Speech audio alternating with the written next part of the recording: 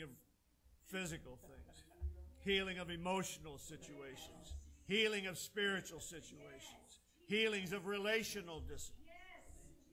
In Jesus' name. You are the healer, Lord. By faith we receive it right now in Jesus' name. Give the Lord a hand clap. Praise God.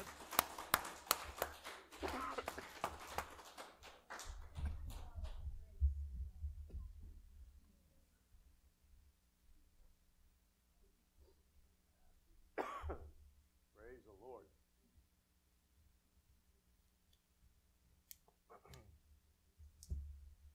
Praise God. God bless everybody. Appreciate you being here. Everybody that's online, God bless you. We're grateful to have you with us today, being a part of this service. Praise the Lord. Amen. I was thinking, Sally and I have both been battling something for the last couple of weeks. I don't give it a name. It's just an attack of the devil. But let me just say this for those of you that are struggling with a little bit of faith.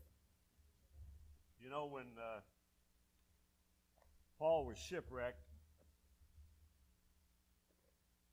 and say the same thing about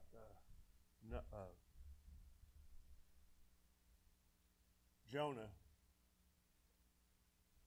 there was a battle he had to fight. And so he didn't ask for anybody else to be thrown in the water. He took the battle on himself. So when I say I'm social distancing because of whatever I've got, it isn't because I don't have faith, it's because I don't know where yours is. Praise the Lord. So, you know what? You got to believe for yourself is what I'm talking about. And I'm praying that everybody has the same faith and that we're all standing strong. But we know in this world you're going to have tribulations. It isn't whether we have the tribulations, it's how we deal with the tribulations. It's where we put our confidence and our trust. Amen. The enemy's going to come against you, I can promise you that, whether it's with sickness, whether it's with tragic situations and circumstances, whether it's financial, whether it's emotional, whether it's physical, whatever it is, it's going to come. The question is, how are we going to deal with it? And that's what I want to talk to you about this morning. And I want to begin. And I'm going to just weave all over the place here, but I've had a couple of weeks here to do some studying and word searching and things, and you're going to get it all, praise the Lord.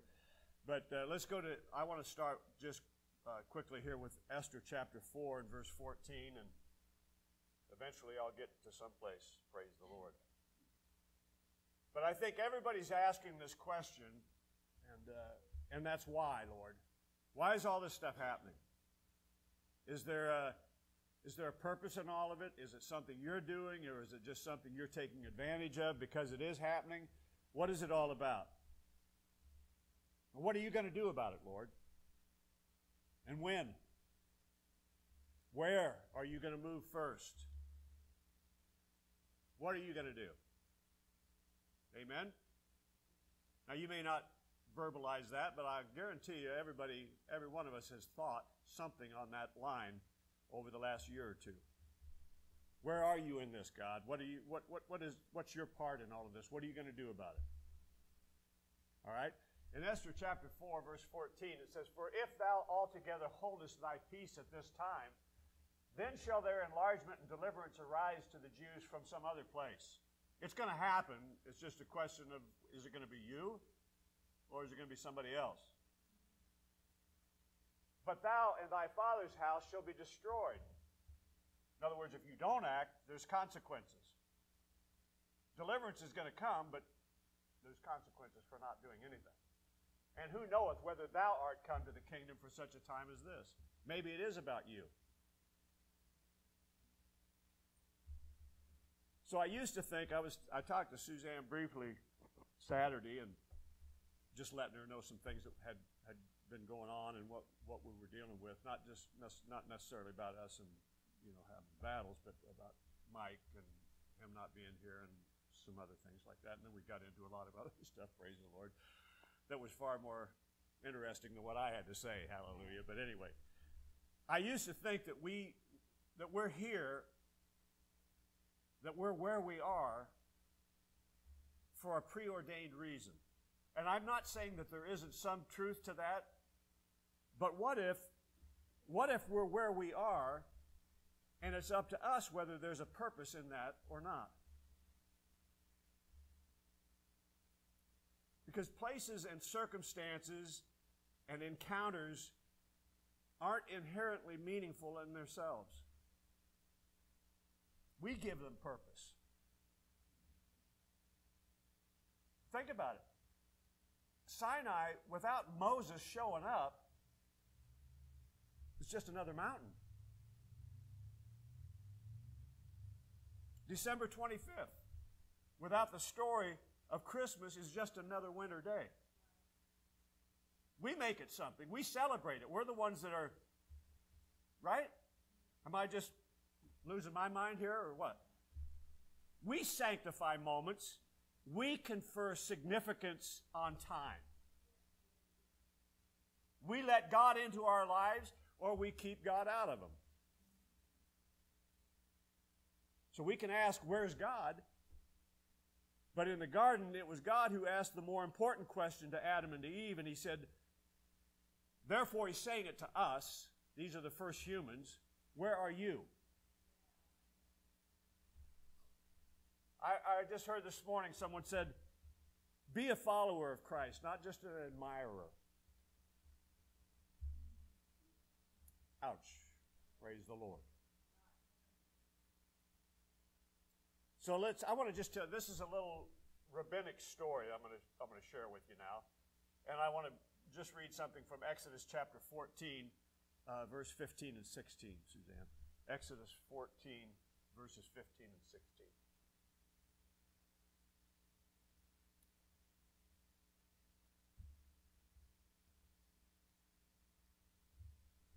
The Lord said to Moses, wherefore criest thou unto me? Speak unto the children of Israel that they go forward. But lift thou up thy rod, and stretch out thine hand over the sea, and divide it, and the children of Israel shall go on dry ground through the midst of the sea. So God's saying to Moses, he's saying, what are you crying to me for? Do something. Right? Isn't that what he's saying? All right, now he's praying, and according to like the Mishnahs that they talk about, they give you some kind of ad lib, you might say, as to what is going on there in the moment, right? And they're saying, what these rabbis are saying is that, okay, Moses is praying, and he just keeps on. How many of y'all been there where things just aren't going the way you thought they would, and we just keep praying and just keep praying and just keep praying, and oh, God, show up, and what are you going to do? And the tribes are all arguing about, well, we'll go first. We're the best. We're the strongest. We're the mightiest. We're the most powerful. Nobody's going first. Everybody's just arguing about that I'm going to be the first one. I'm telling you, I can do this. I'm going to do this. And the other one said, no, I'm going to do this. I got it, man. I mean, I understand. I'm believing, man. I'm going in. But nobody's going anywhere. Everybody's just talking. Praise the Lord. So then in Numbers chapter 10, I want to read verses 11 and 14. And this is about a guy by the name of Nahshon. And he's this captain. The scripture calls him a captain of the army. He's a brave warrior. And he's one of the first ones coming out of Egypt. He was identified as one of these warriors. And he's from the tribe of Judah. And that's important because that's the tribe through which the Messiah is eventually going to come. And so he's this mighty man of valor. He's a real warrior. And in Numbers, there's several places. In fact, in chapter 10, it talks about him in 6 and 7. There's several references to him, and it's always about him being this brave person, this brave man of the tribe of Judah. And it says, it came to pass on the 20th day of the second month in the second year that the cloud was taken up from off the tabernacle of the testimony. And the children of Israel took their journeys out of the wilderness of Sinai, and the cloud rested in the wilderness of Paran. And they first took their journey according to the commandment of the Lord by the hand of Moses.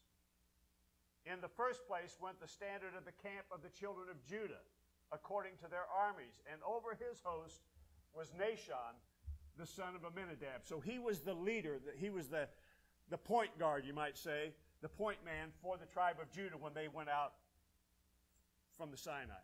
Amen? So he was this guy acknowledged or recognized as being brave and being courageous, right? So it says that this nation is from the tribe of Judah, and here they are standing at the Red Sea. Excuse me. They're standing at the Red Sea, and Moses is praying, begging and pleading and wondering what's going to happen. If God don't show up, these people are going to kill me, and if they don't, the Pharaoh will. We got a problem. I don't know what's going to happen. Help me, Jesus, and come on, Lord, and do something. And the people are all arguing about, well, we'll go first. We know what we're doing. We can do this. I know I can do it. And this one's saying, no, I can do it. And all of this confusion is going on. And it said that it wasn't a nation from the tribe of Judah just starts walking out into the water. Everybody else is talking. Everybody else is saying what they're going to do. And Moses is praying. But this nation, he just starts walking out into the Red Sea.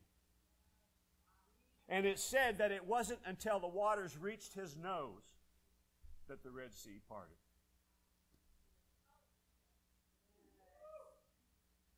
Now look at Psalm 76, verse 1.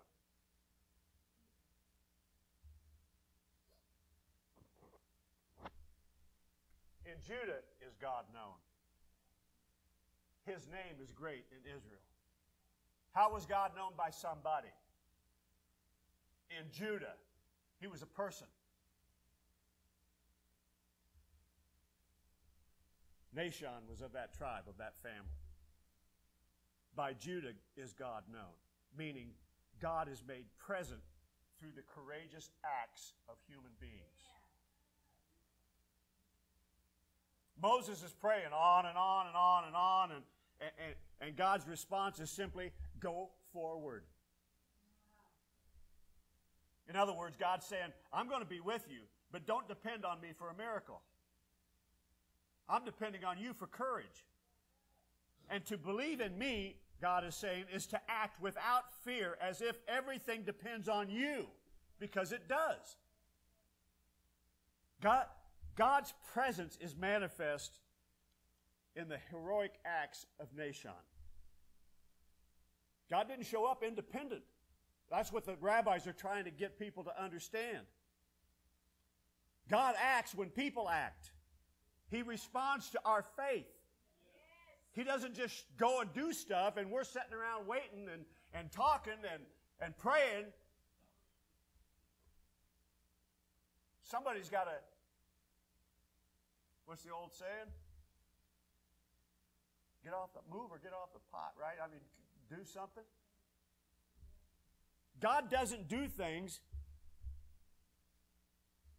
He doesn't just do stuff. We're involved in every aspect. Our choices, our actions, our faith, our courage moves God.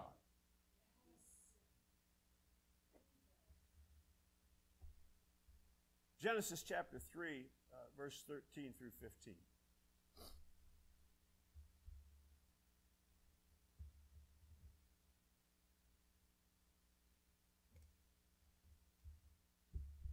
Being afraid is not a horrible sin. It's the way you react to fear. It's your response to fear is where the problem is. Everybody gets afraid. Everybody, I don't care, military, bravest heroes, if they're honest with you, they'll tell you they were scared crapless at times. It isn't how scared you get, it's what you do when you're afraid. How do you respond to the fear? So the Lord said unto the woman, what is this that thou hast done? And the woman said, well, the serpent beguiled me, he tricked me, and I ate it. And the Lord said unto the serpent, because you have done this, you're cursed above all cattle and above every beast of the field. Upon your belly shall you go, and dust will you eat all the days of your life. And I'll put enmity between you and the woman, between your seed and her seed. Her seed will bruise your head, and you'll bruise his heel. All right, Genesis 1:1.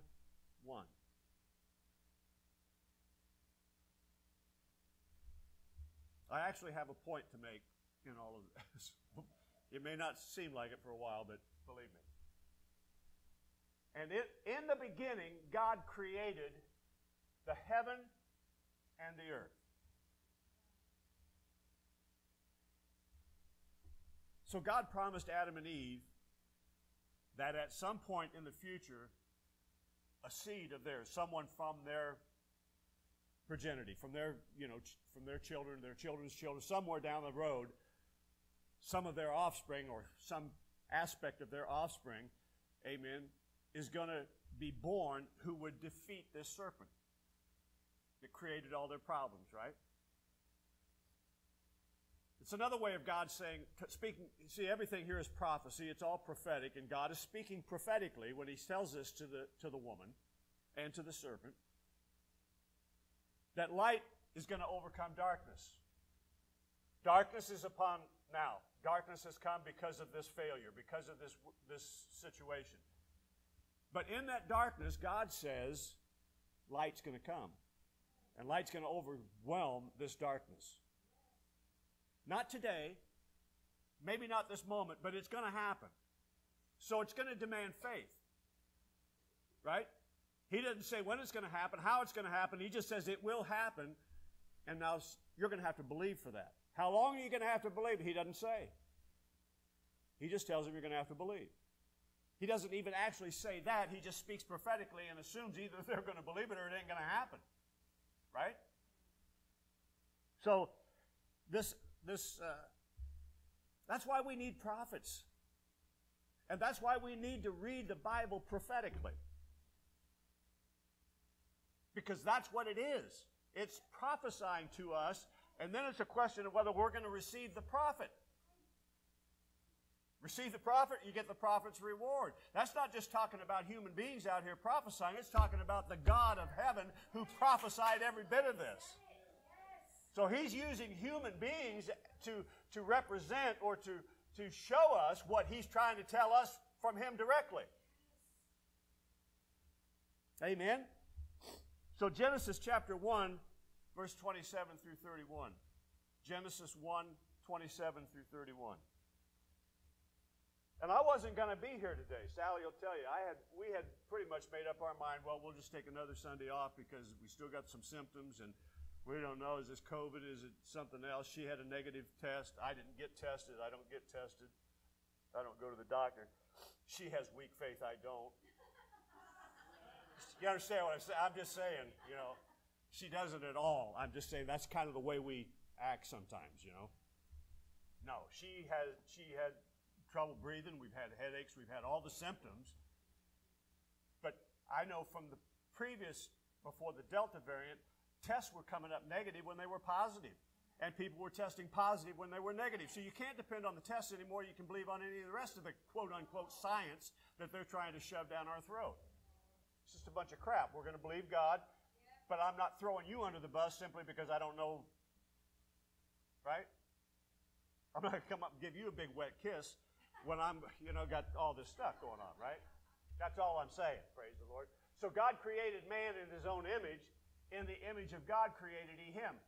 Male and female created He them. And God blessed them, and God said unto them, be fruitful and multiply and replenish the earth and subdue it, and have dominion over the fish of the sea, over the fowl of the air, over every living thing that moveth upon the earth. And God said, behold, I have given you every herb-bearing seed which is upon the face of all the earth, and every tree in which is the fruit of the tree yielding seed. To you it shall be for meat. And to every beast of the earth, and to every fowl of the air, and to everything that creepeth upon the earth, wherein there is life, I have given every green herb for meat, and it was so. And God saw everything that He had made, and behold, it was very good. And the evening and the morning were the sixth day. Okay, so in Hebrew, Hebrew is an alphanumeric language. In other words, every letter has a numeric value. They're interchangeable. Each letter has this numeric value, and numbers are written with letters. They don't write 1, 2, 3, 4, 5, 6, 7, 8, 9, 10. They use letters. Amen? And the number 6, the letter for man, or the number for man, right? We just read it. The sixth day, God creates man. That's the number of man. The number 6 is written with the letter Vav. V-A-V. Vav is the 6th letter of the Hebrew alphabet. And it's the first time that it's seen in the Bible is amazingly in Genesis 1 and 1. And there it's used as a conjunction. And. God created heaven and earth. Vav. God created heaven, Vav, earth. So I want you to look at this Vav. It literally connects heaven and earth. It's the connection between the two. It's a conjunction, but it's connecting those two. So when Adam and Eve sinned, they broke the Vav. They broke the connection between heaven and earth. Praise the Lord. I said I wasn't going to come today, and I listened to a little bit of a message from, I don't even remember who it was now. Kent Christmas, I guess it was. And he was saying stuff that I had already had in a message. He wasn't saying the exact same things, but the things that he was saying were pointing to the same thing that I already had in this message. This was Friday night. And the Lord spoke to me and He said, you need to go and you need to preach this. You got the message already, you just go ahead and go. Just do it. And of course I'm saying, well, somebody might catch this. And he said, you just need to go. I went downstairs and I told Sally, I said, I'm going Sunday. And she said, what? I thought we weren't going. I said, you don't have to go. I'm going. I know that God's telling me I'm supposed to go. I'm supposed to preach this. She doesn't have any faith, I'm telling you. See, it's all me. Just kidding. No, and here she is, and I didn't say anything any more about it. I'm just saying, I just know God's telling me I need to preach this. So, that's just one minute. So the Vav is this connection between heaven and earth. Now, we've already established that Vav is 6, and that represents the man. So I'm not going to go any deeper in that right this moment, but I'm going to go off into all kinds of other stuff just to show you how faithful God is to His prophetic word. Ruth chapter 1, verses 1 through 6.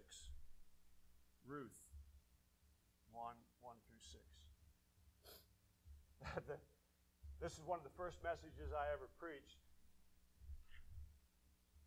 Was famine in the house of bread. The first verse after Judges, there's no king in the land. And it says at the end of Judges, and everybody did what they thought was right in their own mind. And then the very next verse, everybody's doing whatever they thought was their own mind, right in their own mind. And the very next verse is Ruth 1, and there was a famine in the land, in Bethlehem, the house of bread. Anyway, praise the Lord. Now it came to pass in the days when the judges ruled that there was a famine in the land, and a certain man of Bethlehem, Judah, the house of bread, the tribe of Judah, went to sojourn in the country of Moab, he and his wife and his 2 sons. And the name of the man was Elimelech, and the name of his wife Naomi, and the name of his 2 sons Mahlon and Chilion, Ephrathites of Bethlehem, Judah. And they came into the country of Moab and continued there. Elimelech, Naomi's husband, died, and she was left and her 2 sons. And they took them wives of the women of Moab. The name of one was Orpah, and the name of the other was Ruth, and they dwelled there about 10 years. Mahlon and Chilion died also, both of them, and the woman was left of her 2 sons and her husband. So she was a widow with no children anymore. And she arose with her daughters-in-law that she might return from the country of Moab, for she had heard in the country of Moab how that the Lord had visited His people in giving them bread. Verse 16 and 17.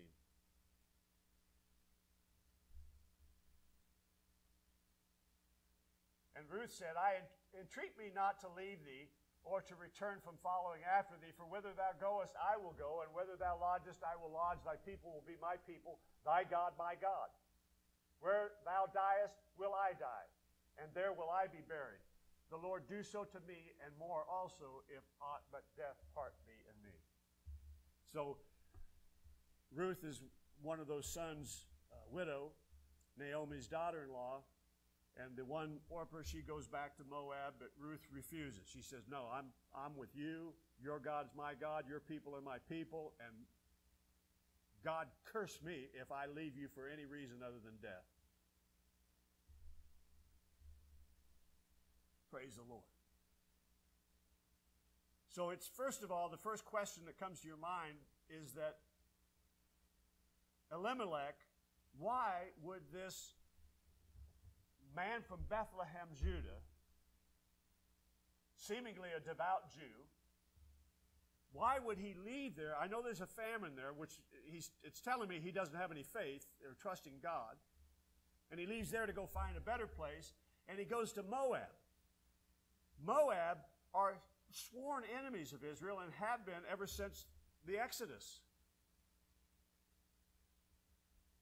And he takes his family, and he goes to the Moabite land, and Moabites hated Jews, and Jews hated the Moabites. But that's where he chooses to go. And it's like bang, bang, bang. Naomi's husband's dead, and her 2 sons are dead. Who had Moabite wives. And it implies that they died prematurely. And the reason they died prematurely, because they were in disobedience to God. God was upset with them. Look at Deuteronomy chapter 23, verse 4 through 7.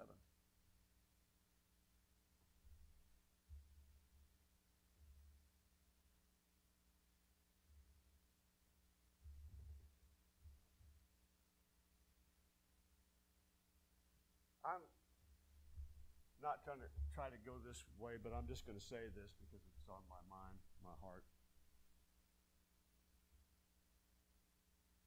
I don't talk politics rarely. I have a couple of times I've got off on a rip here, but where I just, got kind of overwhelmed with it. But we're not of this world. We're in this world, but we're not of it. And what I think one of the reasons the church, and this is just my opinion, God knows I'm just a nobody in a little church in nowhere land. But the church quit trusting God and started trusting in another country. I love the United States. It's a great country, or at least it always has been. I was willing to make the sacrifice I didn't plan on giving my life for it, but I put myself in a position where that could happen because I felt that was the responsibility of a citizen of this country. But I've since learned that some trust in horses and some trust in chariots, but we better be trusting in the name of our God. Governments change. And when we put our confidence in a government that hates God, that is anti-Christ, that is against everything that God stands for, we're in Moab, buddy. And it doesn't surprise me that we're seeing the consequences of that. Anyway. Because they met you not with bread and with water in the way when you came forth out of Egypt, and because they hired against thee Balaam, the son of Beor, of Pethor of Mesopotamia, to curse you. He's talking about the Moabites. And he's talking to the Jews about what the Moabites did and didn't do to them. Nevertheless, the Lord thy God would not hearken unto Balaam, but the Lord thy God turned the curse into a blessing unto thee, because the Lord thy God loved you. Thou shalt not seek their peace, nor their prosperity all thy days forever. Thou shalt not abhor an Edomite, for he's your brother. Thou shalt not abhor an Egyptian, because you were a stranger in his land.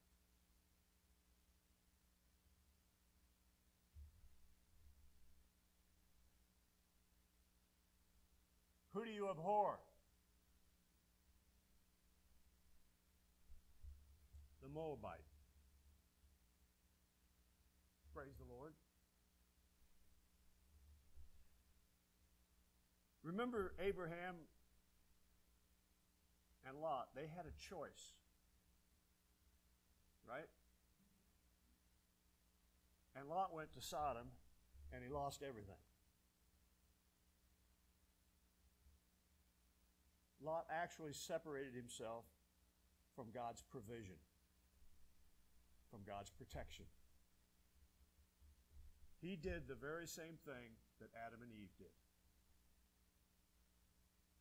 He believed something. He believed what he was seeing, the well-watered plains, instead of what he knew in his heart, what God had told him. Lot's daughters thought that the world had come to an end. I mean, they didn't have CNN, Fox News. All they had was what they could see with their own eyes, and what they could see with their own eyes is everything has just gone away. It's been destroyed. We're the only survivors. The world's come to an end. We're the only ones left. So they got their father drunk. This was rational thinking, wasn't it? They got their dad drunk so that they could get impregnated by him. It almost sounds like the world that we're living in. This sounds like something that might be taught in school now. I know I know this is crazy, but I'm just saying it's that sick.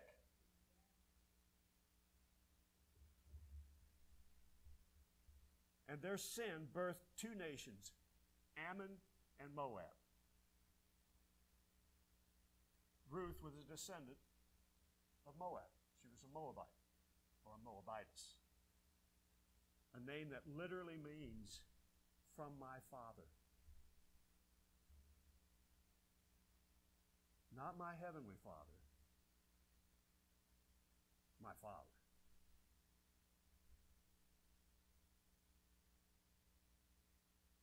Remember, by the time of the Exodus, Moab had become Israel's hated enemy. They were despising each other.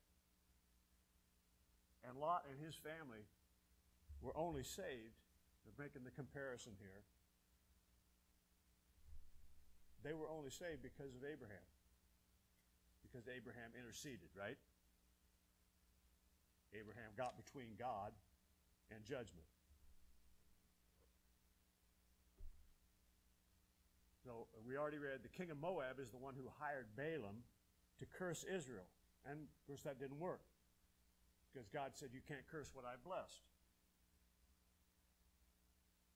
So that didn't work. So they came up with a plan. And the plan was to get the people of Israel, or the men of Israel at least, to commit sexual sin or idolatry with the Moabite women. To compromise. To be attracted by their flesh.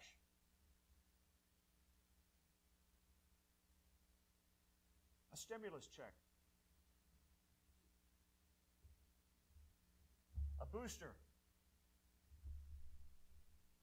A mask. I just read this yesterday.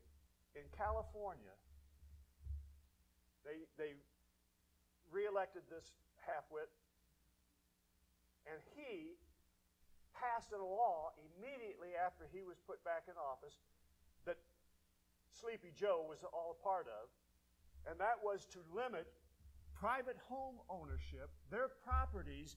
Now they have to subdivide. If you have a house in California, you're going to have a neighbor right on your lot.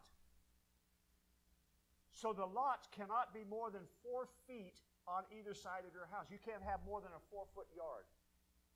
So basically what they're talking, it's either got to be a duplex or a house right next to your house, like a condominium thing. So there'll be no more private property to speak of. And what they're saying is they're doing away with the suburbs. There'll be no more suburbs. They'll just be densely populated cities. And the reason is because they want people you can't have a driveway that will hold more than one vehicle. They want you to use mass transit. They don't want you to drive. Global warming. Give me a break. This is a fact. It's happening now. The law's already been passed. If you live in California, you're living in apartment houses from now on. That's all there's going to be. Or just the same as an apartment house. You step out your door, you're literally on your neighbor's porch.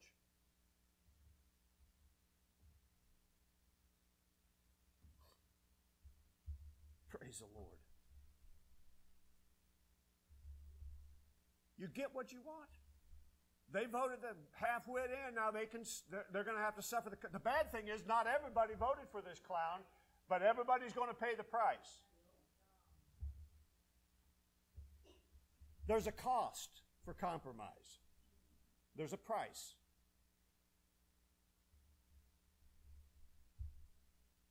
So Balaam just said, hey, I know we can't get them. God won't curse them. Let's just get them to compromise.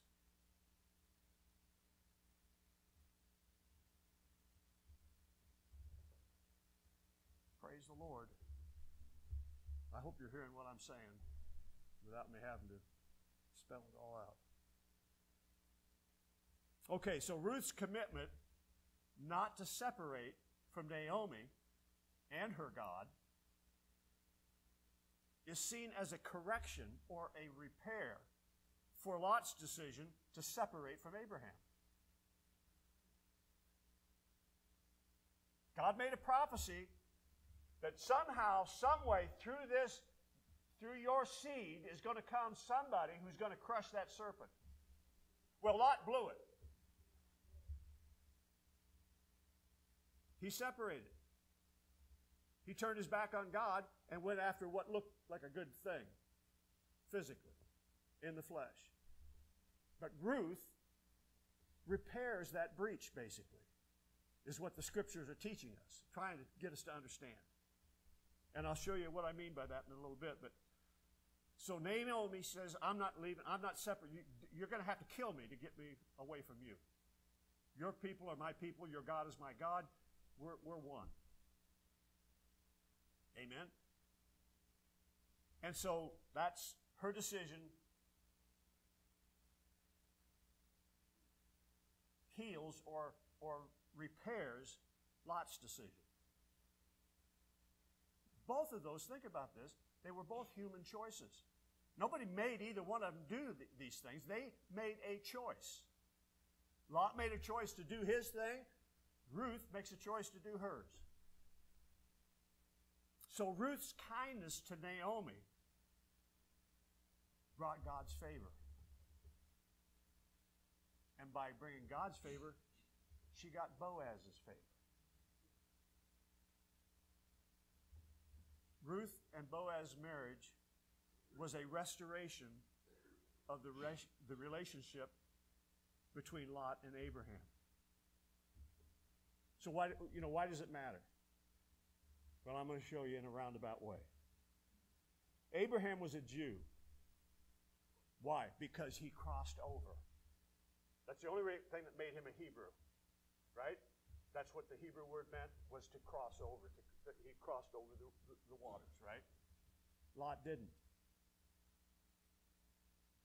So we're talking about Jew and Gentile and a separation. Stay with me because I don't want to get too far ahead of myself. But the story of this Gentile Moabite, Ruth, and this Hebrew Boaz from Judah, by the way, that's the tribe that he's from, because their relationship laid the foundation for the genealogy of King David and ultimately Jesus, the Messiah. And if you just look at this, it seems so convoluted and so conflicting and so confusing, and yet it is perfectly the way God does everything. And the reason I'm saying all this, not just to give you a bunch of information, but to get you to understand if God ever made a promise, He's going to make it come to pass. I don't care how conflicted and outrageous it might seem, but it takes you to believe.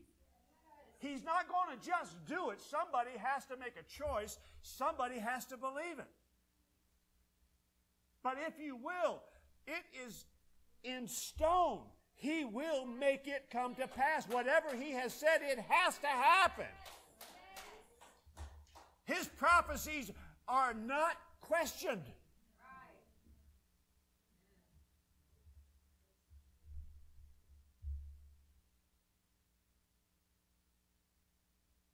Look at Ruth chapter 4, and I want to read verses 13 through 22. Ruth 4, 13 through 22, just to establish this. Most of you know this because we've all heard the story of Ruth before.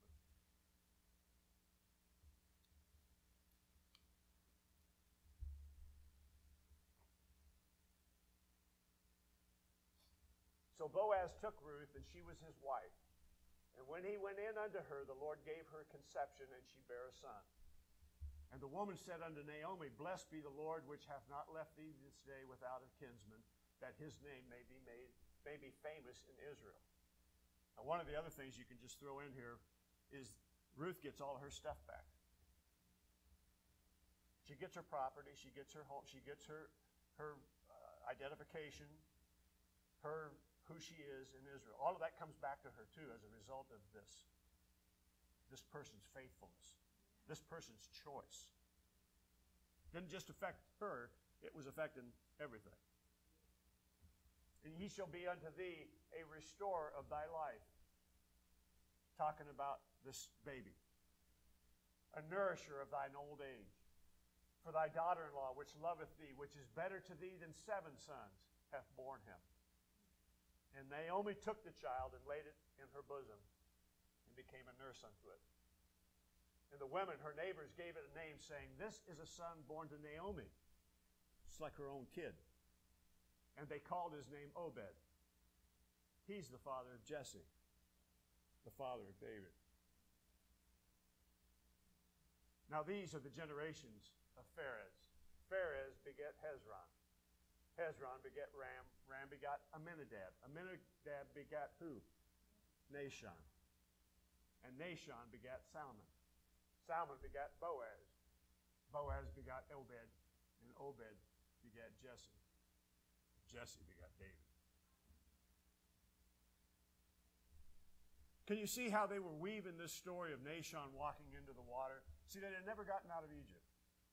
Except for one guy had the courage to step out in something that looked totally impossible and believe that somehow God's going to make a way. While everybody else is arguing about who's the bravest and who's got the most faith and who's going to do this, and the other one's over there praying and carrying on, one person just said, let's stop this BS and just somebody do something. Quit talking to me about it and let's just see somebody act. Praise the Lord.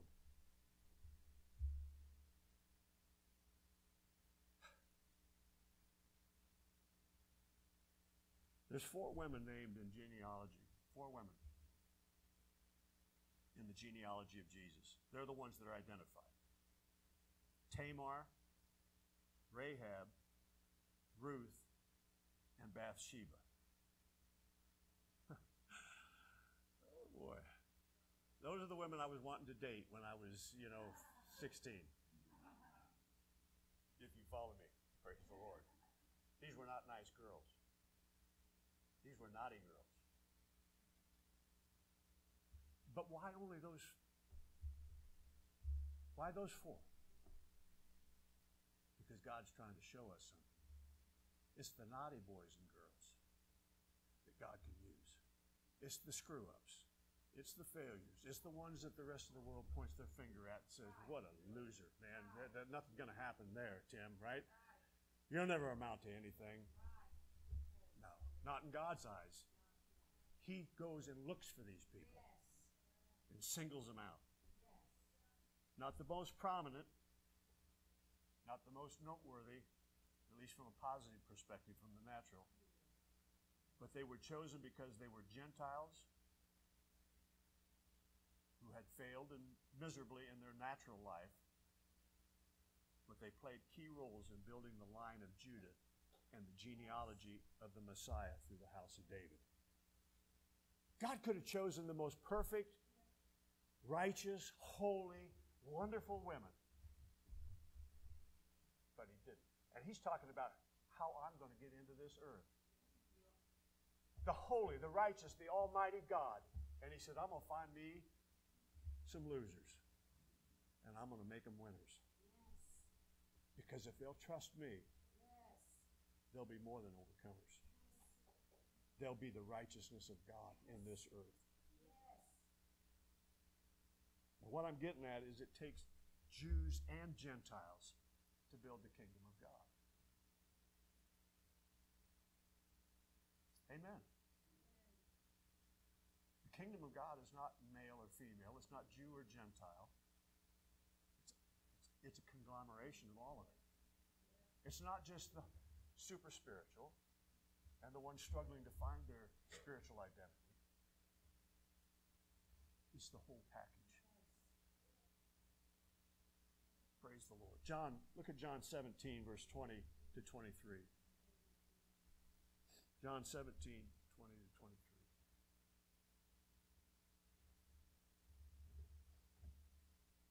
Neither pray I for these alone, but for them also which shall believe on me through their word, that they all may be one, as thou, Father, art in me and I in thee, that they also may be one in us, that the world may believe that thou hast sent me. And the glory which thou gavest me I've given them, that they may be one even as we are one. I in them, thou in me, that they may be made perfect and one, and that the world may know that thou hast sent me, and hast loved them as thou hast loved me. Praise God. So I'm believing today that the roots in the metaphor, the analogy that God's giving us are the non-Jewish Christians in today's world. And Boaz is the believing Messianic Jew. The one new man. Because like Boaz, Jews cannot fulfill their destiny without the Gentiles. Jesus would have never come without the Ruths, without the Rahabs, without the Tamars, without the Bathshebas. We need each other. That's why Israel is not, God's not done with Israel. I don't believe anybody in here believes that. We are one people. Suzanne and I were talking. I had just heard on a little bite from some, I don't even know where it was coming from now, but that when we go to heaven, there's 12 gates. Each gate is for a tribe. We got to be in one of those tribes, folks. I'm not saying we're Jews. I'm just saying we have been made one. We have been grafted in. Our God is a Jew. We're going through one of those 12 gates, folks. Praise the Lord.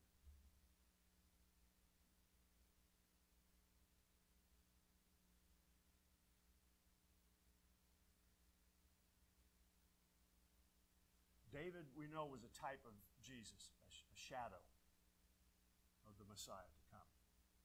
Let's look at Ephesians chapter 2, verse 13. Praise God. Ephesians 2:13.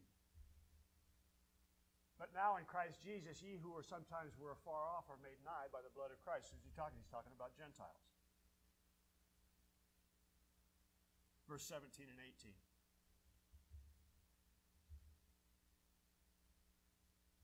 And came and preached peace to you which were afar off, and to them which were nigh, to the Jews and to the Gentiles. For through him we both have access by one Spirit to the Father. Praise the Lord. What's he talking about? Repairing the vav. Repairing the connection between heaven and earth, the new man.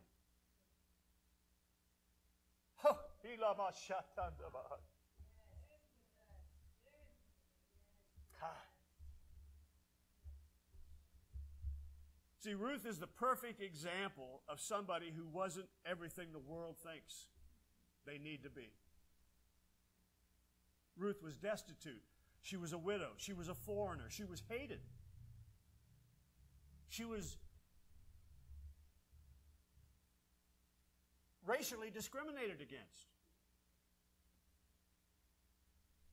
She came from a people that were hated. But Ruth said, I don't care how much that your people hate me. I'm not getting separated from you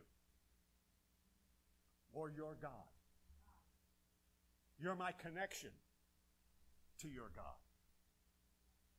And I don't care what I got to go through, they're going to have to kill me to keep me from getting there.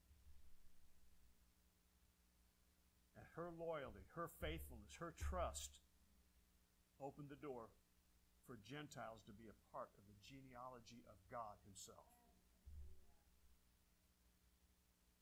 Ruth opened the door for anybody who thinks that they come short of what God's looking for. The primary reason for the book of Ruth is literally the genealogy that's listed at the end of the book. It's all just pointing to that. It's a great story, but the truth is it's just about some babies being born. The promised seed of the woman, the Messiah. And that genealogy connects David to Perez, the firstborn of Judah.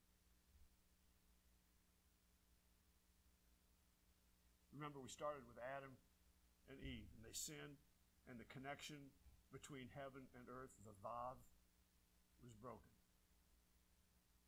And the Vav is missing in every... Now, here's where it gets really interesting. And I know I'm going long here, but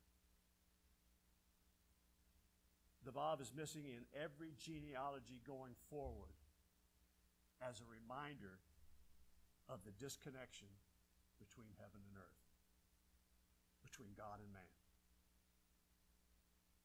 The physical and the spiritual that took place as a result of the fall, the separation of man from spirit. Look at Genesis chapter 2, verse 4. And I'm going to just show you some things. You can go back and look them up because there are, Strong's Concordance can even give you this information. Genesis chapter 2, verse 4 says, "These are the generations of the heavens and the earth." The generations of both the heavens and the earth, when they were created. And in the day that the Lord God made the earth and the heavens.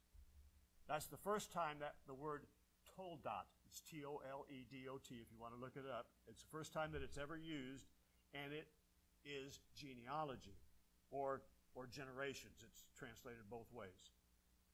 And that Hebrew word is written with two vavs. But after Genesis chapter 2 and verse 4, the next time it's used is in Genesis chapter 5 and verse 1. Let's look at that. So after here, the next time it's used is here in Genesis chapter 5, verse 1. This is the book of the generations of Adam. So that's toldot again, used again. This is the book of the toldot, or the generations of Adam. In the day that God created man, in the likeness of God made he him. So the genealogies of Adam.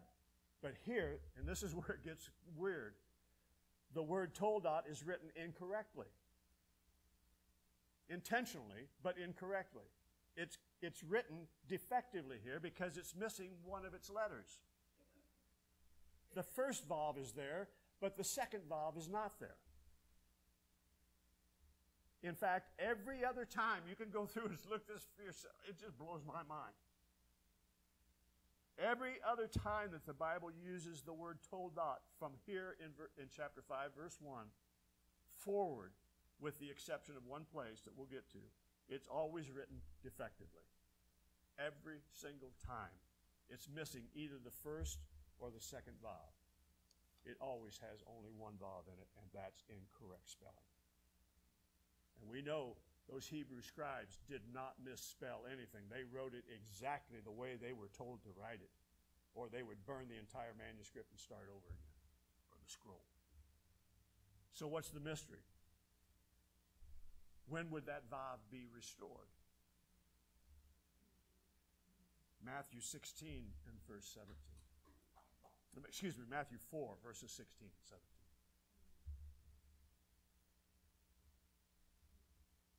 The people which sat in darkness saw a great light, and to them which sat in the region in the shadow of death, light is sprung up. From that time Jesus began to preach and to say, "Repent, for the kingdom of heaven is at hand." Praise the Lord. The kingdom of heaven is at hand. Ephesians chapter 2 and verse 6.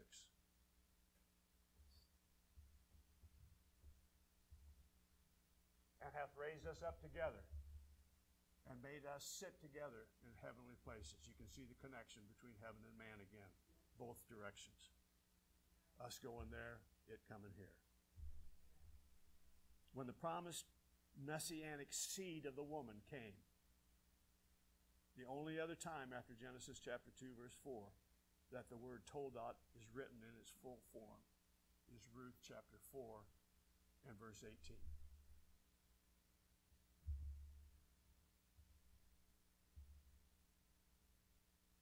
Now these are the generations of Pharez. Pharez begot Hezron. Hezron begot and on until Jesse begat David. That's the first time it's used correctly, spelled with both vowels. Amen? The word Toldot is written in its full form. These are the generations of Perez. So that missing vav alludes to the promised Messiah, this messianic seed that's going to come, the seed of the woman who's going to defeat the serpent. It's coming through the line of Judah, through David, who was born the line of Ruth and Boaz. And ultimately, it's through the son of David that Jesus is going to come and restore, like the restored vav in Toldot, the connection between heaven and earth. Acts chapter 2, verses 2 through 4. Thank you, Jesus. God is so perfect, so intricately woven through everything that he does. No mistakes. I'm telling you, you get a prophetic word, it's a done deal. Look, he's moving heaven and earth. He's taking Gentiles. He's taking these women that nobody else would have. He's doing whatever he's got to do, and it's going to happen. Suddenly there came a sound from heaven. I wonder what that might be. A rushing mighty wind, and it filled the house where they were sitting, and there appeared unto them cloven tongues like as of fire, and it sat upon each of them. And they, these men, these humans, were filled with heaven, filled with the Holy Ghost, and began to speak with other tongues as that heavenly Spirit gave them utterance. The reconnect, the vav is back. Hallelujah. He'd removed the defect that was caused by the fall, restoring the fullness of God's blessing for all of humanity, symbolized by the word generations written in its fullest form. These are the generations. These are the real deal. These are the generations of heaven and earth. Matthew 1:1. It's just unbelievable. The book of the generation of Jesus Christ, the son of David, the son of Abraham. In Hebrew, David's name has three consonants: Dalet, Vav, Dalet. The middle letter of David's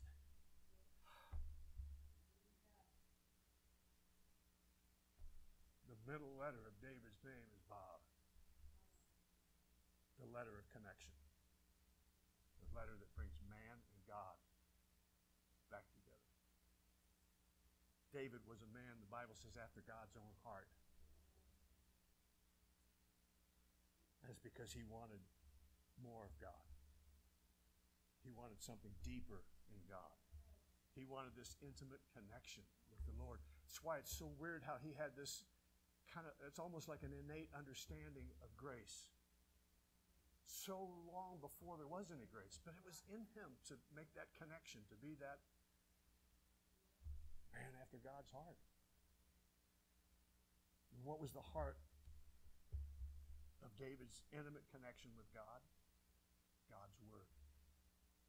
You come to me with a spear, and I'm coming to you in the name, the Word of God. Praise the Lord. Ephesians chapter 1, 17 to 20. Ephesians 1, 17 to 20.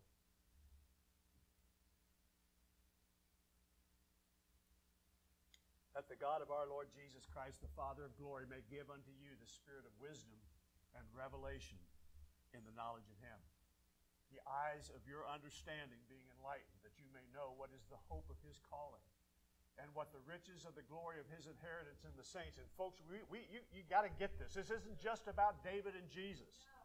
What is the exceeding greatness of His power to us, Word, who believe according to the working of His mighty power? Praise the Lord. John chapter 4, verse 24.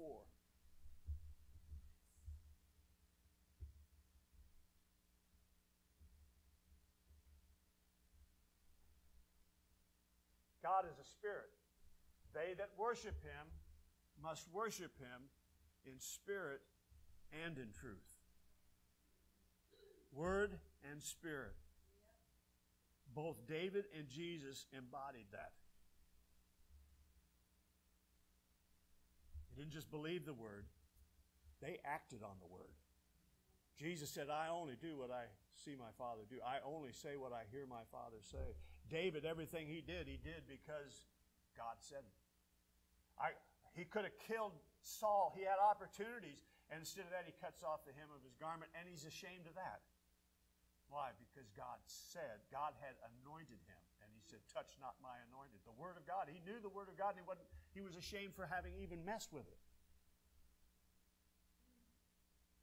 He went for years knowing that God had told him that he was king. But he would not move that other person out because he knew that God would do it. God had prophesied that he was king. And God's going to make me king.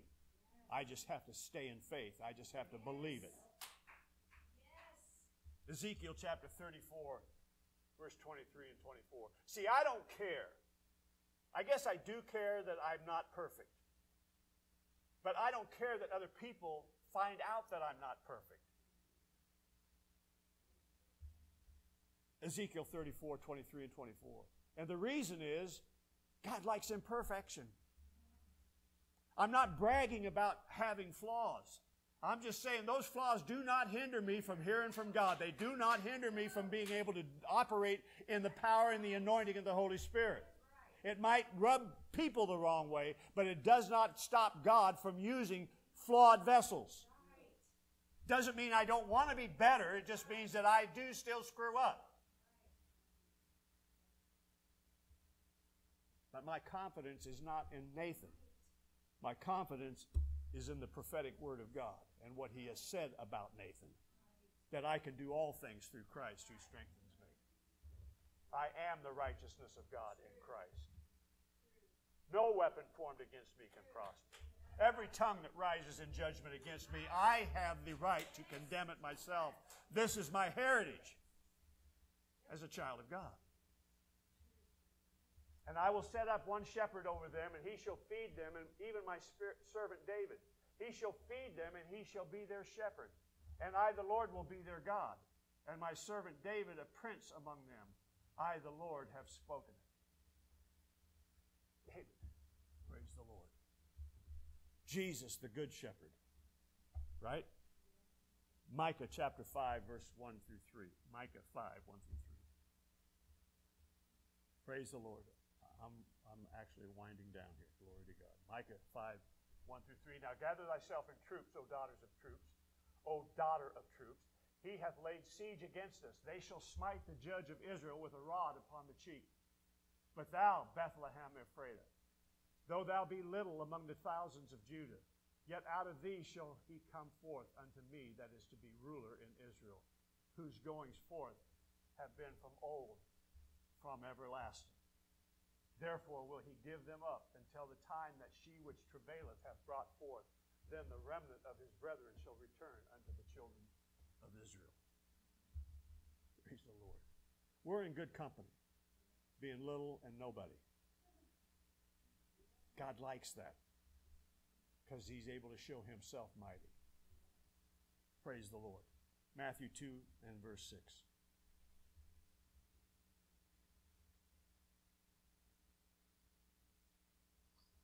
O thou Bethlehem, in the land of Judah, art not the least among the princes of Judah.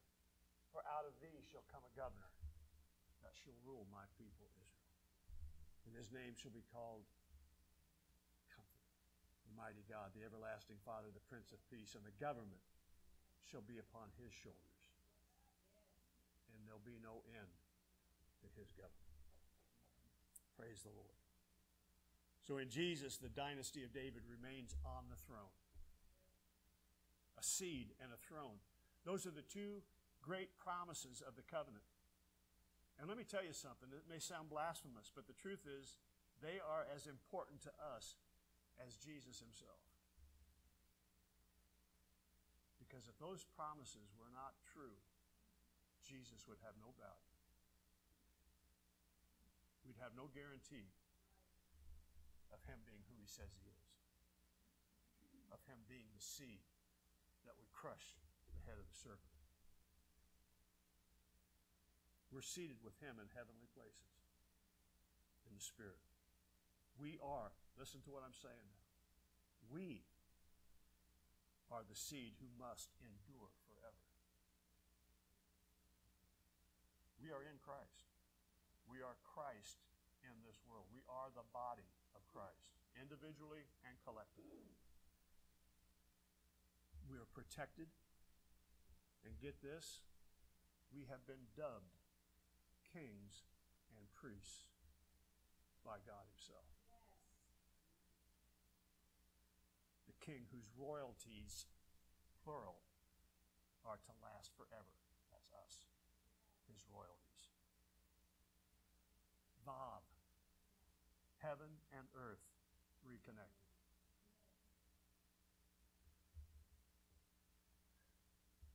We're now that connection. We are now the Vav, the connection between heaven and earth, the human, the man. Matthew 16, 15 through 19.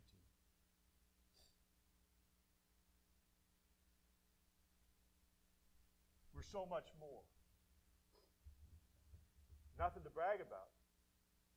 He did it all. But we're just so much more than we have any clue.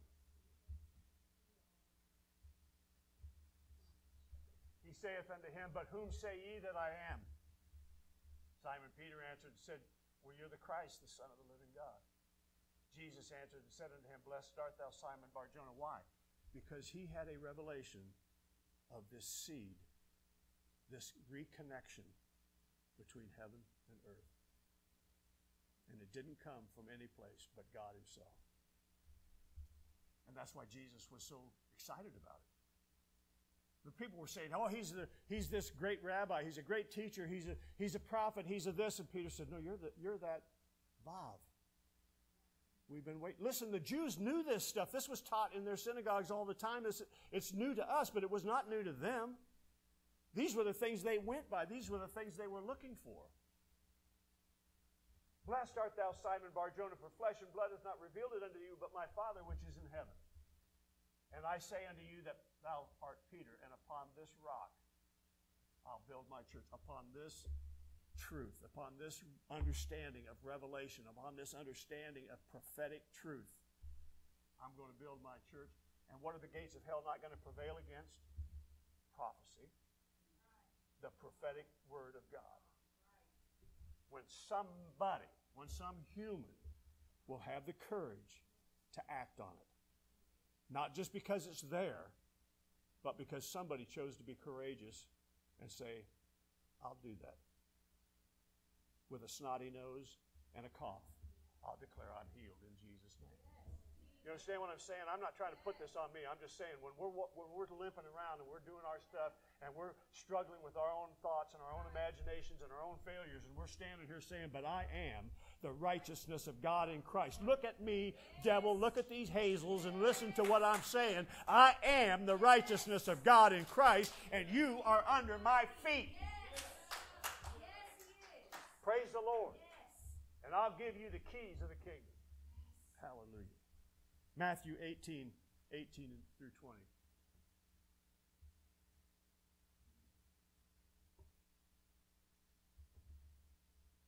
Verily, verily, I say unto you, who? The connector, the Vav. Whatever you bind on earth is bound in heaven. You're the intermediary. You're the connection. So whatever you bind on earth, I'll bind in heaven. Whatever you loose on earth, I'll loose in heaven.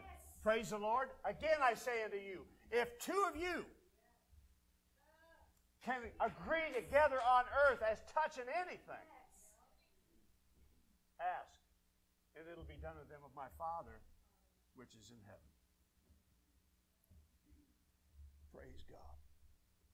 We need to step back and realize Jesus has never and never will break a promise to us. We experience God's love, God's grace, and God's power because He said so. It is finished. It is written. His seed is established forever. From creation to today, for eternity. Close with this scripture, Psalm 76, verse 1 again. Back to where we started.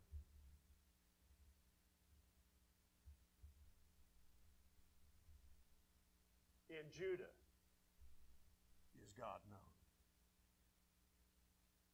His name is great in Israel. In people, God is known. He's great in His people. By Judah, by courageous humans, heaven and earth connect. And God is made known. The Vav, the sixth day, man. God said, it was very good. It's very good. Let me just paraphrase this, and we'll close with this right here. Esther, if you altogether hold your peace at this time, then the enlargement or the power and deliverance will come from someplace, from somebody. But you and your house will be ruined. You'll suffer loss. You'll be destroyed. But who knows? Maybe you're coming for a time just like this. You're the Vav for this time, for this place, for this moment. And the only way to prove it, take a chance. Step out in faith. Say what He says. Go to that hospital. Tell that man you're going to get out of that bed. You're going to walk home. You're going to be healed. No weapon formed against you can prosper because we're standing instead for you. What we bind on earth, God's binding in heaven. What we're loosing on earth, He's loosing. We're loosing healing and deliverance. We're binding the work of the devil. We're binding his sickness and disease and his lies to come against us. And we're loosing the power of God Almighty. That's our responsibility. It's our privilege as the Vav, as the connection between God and man, between heaven and earth. Give the Lord a hand this morning. Praise God.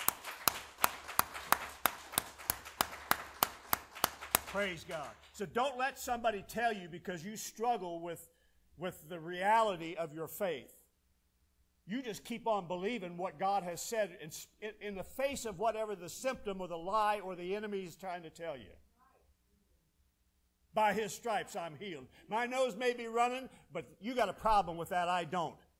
I'm healed in Jesus' name. Right? The doctor may have said you got cancer. I'm telling you, the doctor doesn't know. The devil's a liar. I'm healed in Jesus' name. By His stripes I was healed. You ain't going to have money to pay the bills. My God supplies all of my need according to His riches in glory by Christ Jesus. There is no lack in my life. I have more than enough to take care of every situation and every need that I have. Praise the Lord. I'm bigger than the devil, and he knows it. I can slap him around like a redheaded stepchild. That's horrible to say I have redheaded grandkids. I'm just saying. It's just a way of talking. He's nothing. He's a nobody when we stand in the authority and the power that we have as the Vav. He's just a dirty little spirit under my feet. In Jesus' name. Say thank you, Jesus. Praise God. Amen. Glory to God. Amen. That's your identity. Go and live in that identity. Live in that truth. And every time the devil comes, you remind him of who you are. I got 3 letters for you, bud. Vav. And you can take that to the bank, buddy. God bless you. Anybody wants prayer? Amen. Be happy to pray for you. Suzanne will if you're intimidated by me. Nothing on you if you are. Praise the Lord. But if you want to pray, if anything, whatever, we're open for that. Otherwise, you are dismissed to go in the power of His might in Jesus' name. God bless you. Have a great week. Be blessed.